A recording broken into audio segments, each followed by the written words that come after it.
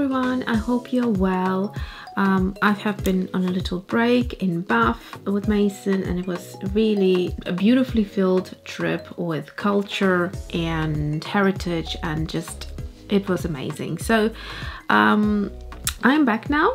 It is at the end of the month and it is time to share my monthly favorites. This month I thought I'll give it a little bit of a facelift. So what I'm going to be doing is, at least I'll try it for this month, see how it goes, and do let me know what you think about this sort of slightly more updated monthly favorites content. But the format that I want to do is basically I will show you like favorite, for example, a favorite watercolor that's out of the tube, and then I will match a color palette around it. So I quite fancy, for example, turquoises or kind of blues with oranges. I could then match a color palette in my other supplies and have like extras. For example, this month I have a gold metallic Posca pen marker, so that will be a little like a bonus.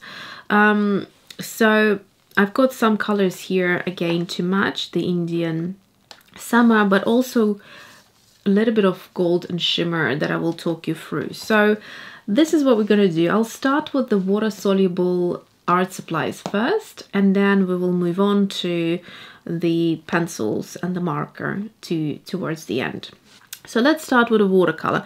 For the watercolor, I'm going to use a little strip here, which actually comes in one of those yearly diaries, you know, when you write down your schedules and things, and there's usually one of those inserts. I found it to be very useful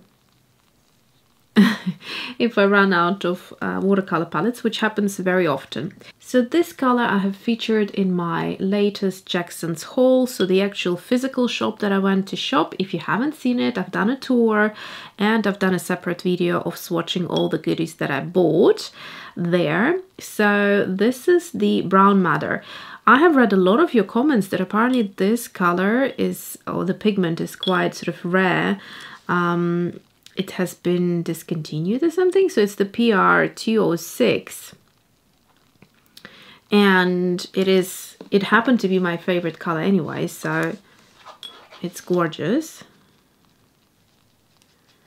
It's it's red with lovely transparency. If you like browns, if you like reddish browns, this is such a gorgeous color. It has a beautiful depth to it, so you can create deeper colors as well as lighter colors. So I'll give you an example. With more water, you can almost create lovely peach toned skin tones, and it goes into very subtle color, and it looks still pretty. Some colors look just good in their mass tone, and they wouldn't look as great in their kind of lighter mixes and colors. So this one does really beautifully across any sort of mixture of pigment versus water ratio. Okay, so that's this one. Again, it's Brown Mother by Winsor Newton. And what I will do next is go into these watercolors. Now, these watercolors, I have featured them recently, actually. So I'll try to link a video about these colors. They're really, really gorgeous. I have kind of like an autumnal palette going on, and it's a color that matches well within that beautiful red autumn colors, brown red. You might find this color palette quite appealing, as well as adding a pop color, which in this case will be sort of a range of turquoises, leaning more towards blue, leaning more towards green, and that gives you a good kind of opportunity to mix things. Okay, the other color that I'd like to include as well from this palette, this is, by the way, the Finetech Coliro palette, which has 6 beautiful colors.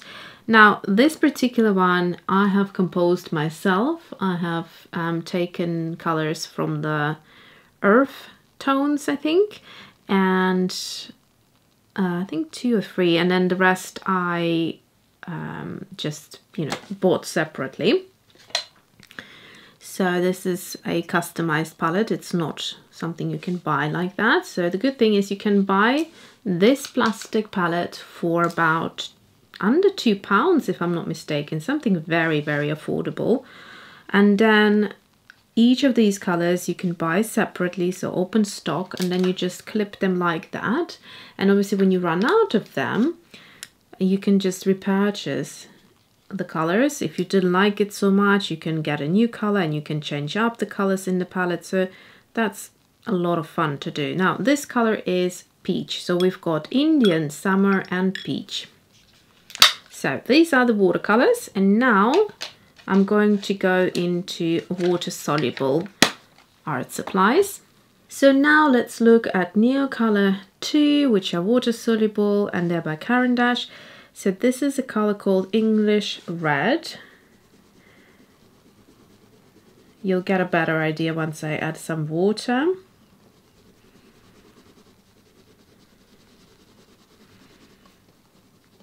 I have sharpened mine because I like to keep a tip, so you can just use a regular sharpener. I tend to use a sharpener specifically for them. A nice cheapy one is perfectly fine, so that I just have a dedicated sharpener for them. They don't block it up or anything, but that's just something I prefer to do. So we've got saffron here next to it. It's more of a warmer toned, beautiful brown orange. And then we have 2 of these lovely colors, so blues now. This is a turquoise blue and a turquoise green. So you can see now we're adding a pop of color to these kind of existing colors here.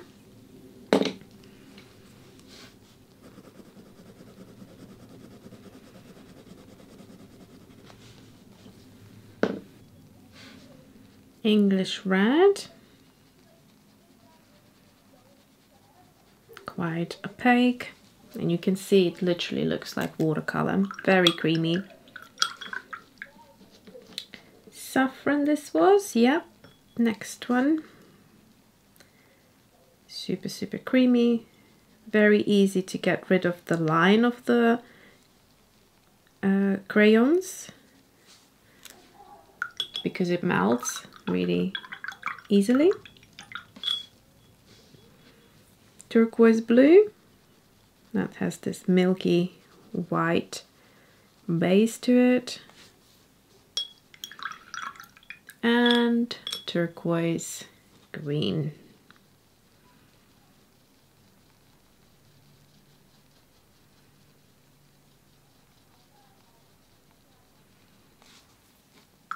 There you go. Now I will do 2 watercolor pencils, and then at the bottom we will move on to the pencils, like just regular colored pencils and the Uni Posca marker. So I'll start with the beryl green. Now that's probably the greenest out of all of them, but I think it still looks quite beautiful in this kind of range, color range. So let's do that. And one here.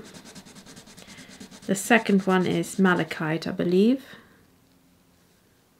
Light malachite green.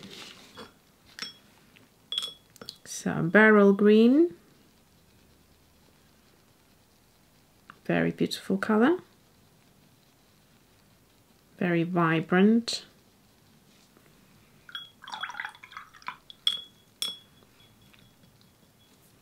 And then we have the light malachite green. This is quite a gentle color. If you're working with pastel color palette, it would be a great one. So now we can look at the colored pencils. First color here is Russet. I really like this color because it's got such a beautiful redness to the brown.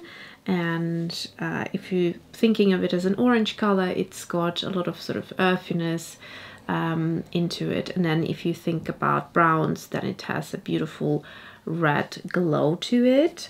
So here is Russet.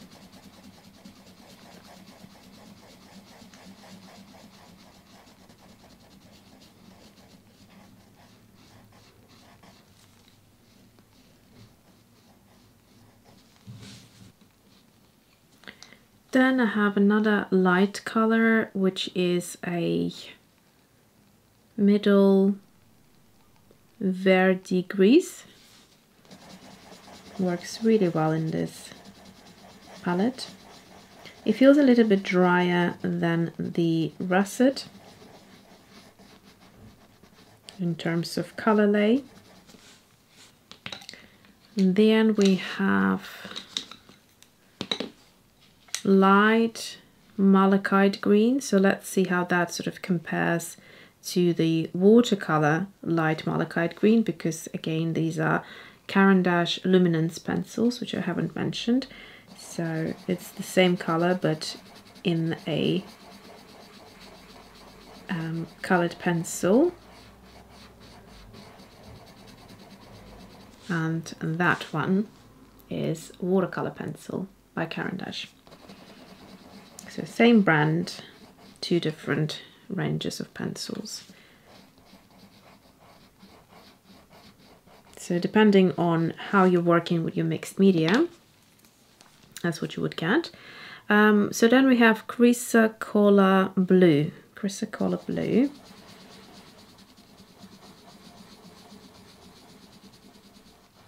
So Chrysocolla is actually a crystal or a stone that you can look up.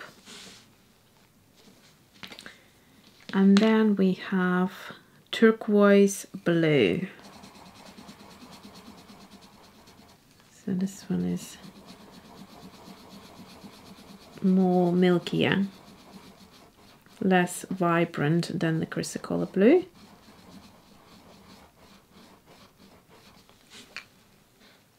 And finally we have Uni Posca in gold, and this is the PC3M, which I highly recommend. It's very reliable, so you can go quite thick and thinner in the same nib. And then I'm a huge fan of these kind of dotty marks to add a little bit of accent to mixed media artwork. In general, the color palette looks quite fresh actually for autumn. It has that bounce of a color, so it's not just going into autumnal browns, reds, oranges, yellows. It also has a nice counteracting, contrasting color that plays so well together. It's really sort of harmonious and a really nicely balanced color palette altogether. But I'm not necessarily saying that all of this should be used in one go. I'm giving some options in terms of color palettes. We can obviously take this color and add more colors to it, leaning more towards yellow or red, and have a bigger selection of those colors, and then we can pick one of the colors from the popping colors, but it doesn't have to be that way. You can play with it whichever way you want and whichever way feels right and comfortable for you. And I have a great class, which if you haven't checked out, I'll try to link it up here. It's called Contemporary Color Palette, and I'm exploring how colors work together and what makes them stand out a little bit more and makes a balanced color palette all together, and how to work in a more limited color palette rather than confusing yourself with loads of, you know, screaming bright colors unless this is something you like. But I find it calms my mind to just have a focus on a few colors, and it works a lot better in the contemporary way of viewing art. So now let's have a look at the colors closer and see how they behave and how they reflect in some cases. So here we've got the Indian Summer and Peach by Finetech, and this was the Brown Mother by Winsor Newton. And down here we have Neocolor II in English Red and Saffron.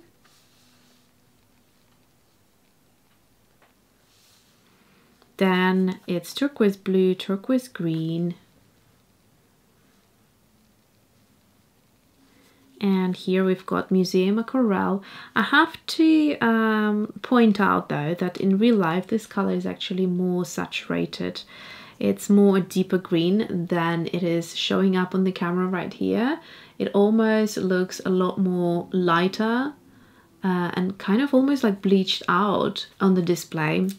Keep that in mind. And then we have almost a watered out version of what I'm seeing on the display. And this is the light malachite green versus the beryl green. Very kind of pastel-like milky color, this one. This one is very vibrant, very, very vibrant. Then we have Luminance Caran pencils, and here we have Russet, which you can see, lovely red toned brown, middle verdigris, light malachite, chrysocolor blue and turquoise blue. This one almost doesn't look like a turquoise, it almost looks like a sky blue to me, with a lot of opacity to it. I'd say the most opaque colors out of these five are middle verdigris, light malachite green and the turquoise blue. The chrysocolor blue and the russet seem to be quite transparent. And finally we have Uni Posca PC3M in gold. So great for little detail. So in this month we have 3 different metallic colors. With the peach it almost separates a little bit. I don't know if you can pick that up. It has that beautiful kind of peach outline with some gold in there, so I can see like a base color slightly different to the actual micas, and it's very, very pretty in my opinion and works well with this color palette. It's sort of not really a bronze and it's not really a gold, maybe somewhere in between, like a rose gold and a gold mixed together, you'd get this color. So I hope you enjoyed this October favorites. Let me know what you think of this new format of me kind of collecting similar colors across different mediums, because I do enjoy working with watercolor and mixed media together. So thank you for watching and I'll see you next time.